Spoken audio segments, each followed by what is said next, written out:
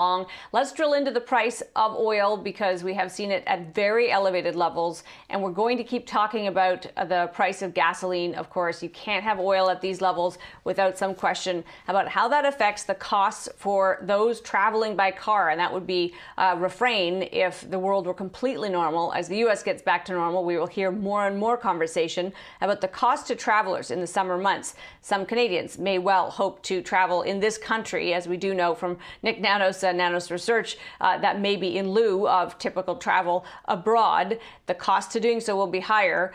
Just last week, we found that one of the more economical ways of getting from A to B in this country is no longer Greyhound, closing its service officially across the country after not enough uptake on some of those routes for too long.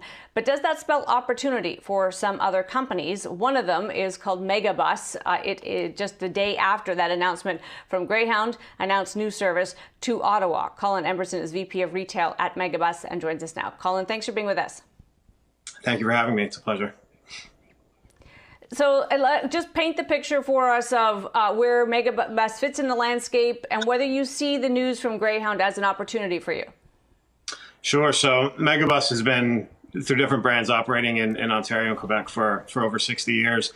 Obviously on routes other than Toronto, Ottawa, and you know the recent one we've announced, but certainly on Toronto, Kingston, Montreal, Toronto, Niagara Falls.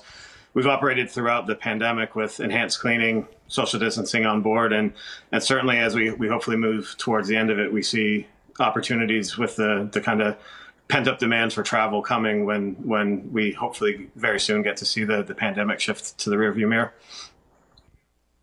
We have a sense that there are some communities that are kind of left bereft by this decision by Greyhound. Certainly, we know that political officials are mindful of that. Have you heard from anybody at any level of government about how you could fill in gaps in places that now exist where they're now hard to reach? We've been in talks for a number of months. You know, we're always in talk with the government on various issues. Specifically relating to this, no, we have not. We did see the opportunity with the Toronto-Ottawa service to move ahead as quickly as we did, announcing last Friday that we'll start service this week. And we're looking at other opportunities in Ontario and Quebec to see what else can be done in the coming future. One of the big moves that you're making in the Toronto area is moving from the bus terminal, which is people who are familiar with Toronto will know closer to Yonge and Bay Street and Dundas, rather, down to Union Station, which is obviously a big transportation hub. Why the move, and what does it signify for you? The move is mainly, connectivity, as you mentioned. It's a big hub. Lots of our customers, come from other places, other modes of travel, and we just saw an opportunity, a bit of a more central location, but I think the connectivity to other modes of transportation was a big driver for us. So just paint the picture of what opportunity is there for Megabus? You've existed in 2 provinces for some time now, as you say. Do you have ambitions to be national? What's your kind of growth strategy? I think obviously with the current environment, it's we need to make sure we get through the next couple of months, make sure we do right with what we have out there now. But certainly when we look at where we have operations in Ontario and Quebec, that would be our initial focus. And like I said, we're looking at opportunities elsewhere as we go on. How has the pandemic been for you? What were the implications for you as people were, forced to try to stay as much as possible at home? It's certainly been tough. We've had, massive drop in demand initially. And for the most part, we've seen pockets here or there where things have gotten better. We've even, made the decision for safety reasons to limit the capacity on our buses to 50%. Guaranteeing an empty seat next to every traveler for social distancing, for obvious health reasons. We're starting to, in certain places in North America, see improvement, see rebounds, more so in the United States than Canada right now. But we know that in talking to our customers and hearing from our customers, a lot of the surveying we've been doing, they're just eager to get the vaccine, see numbers come down and get back to traveling as soon as possible. And we're just really excited for that day. And obviously the safety of both your staff and the travelers will be a big part of the equation.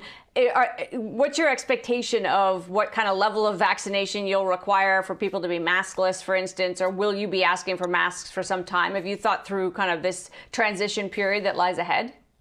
I think when it comes to health, we'll follow the recommendations by the various agencies in the different countries we operate in, what they recommend, and go from there. We're certainly in touch with various officials. We're certainly in touch with paying attention to any directives or any change in policy coming out.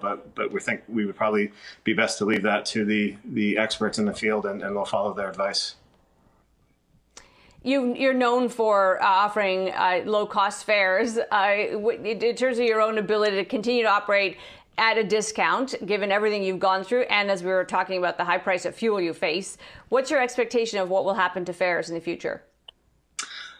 Fares, we see ourselves as offering really good value, and the more people we get on board, the better it is. The more we're able to keep those fares down.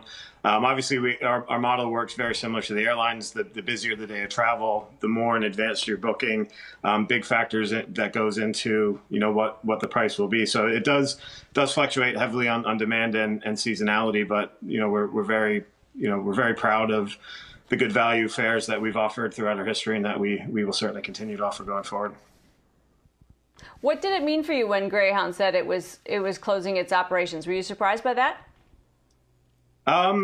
Yes, obviously touching back to the impacts the pandemic's had on us, it certainly hasn't been easy, and certainly don't want to see things like that happening.